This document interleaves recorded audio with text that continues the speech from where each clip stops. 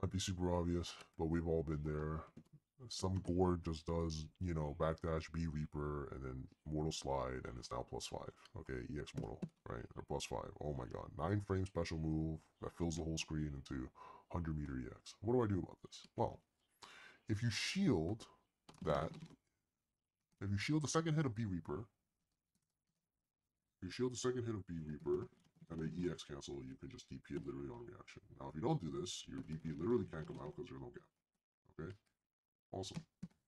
Now, let's assume you don't have a DP or anything, right? Or you don't have a reversal or whatever.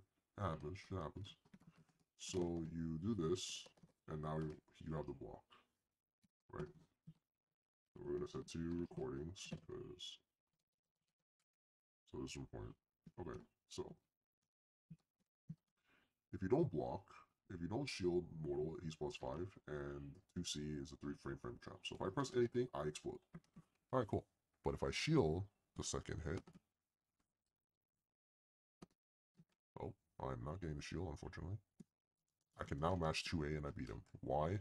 Because he's only +2, right? So that means his 2C is going to come out at 6 frames, and I have a 5 frame. Yay. So how does he beat that? Well, obviously,